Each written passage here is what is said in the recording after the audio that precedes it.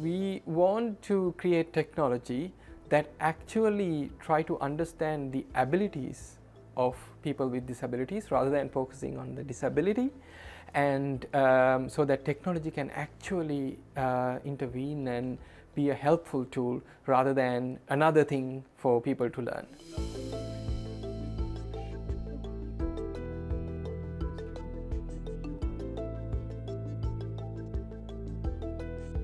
Everybody can do this. If you touch your carpal tunnel like that and move your fingers a little bit, you will see tiny vibrations happening on your wrist, and that's how our body moves our fingers. So our sensor actually pick up those vibrations, and we use machine learning and AI to make sense of those vibrations to figure out which finger is moving and how much.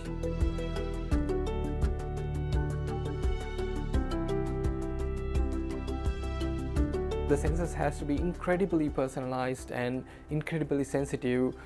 So to do this, we found that if we can use things like 3D printing, where we don't have to depend on a mass manufacturing facility to build the same piece of technology for everybody, we can precisely personalize the technology to fit the individual user's needs.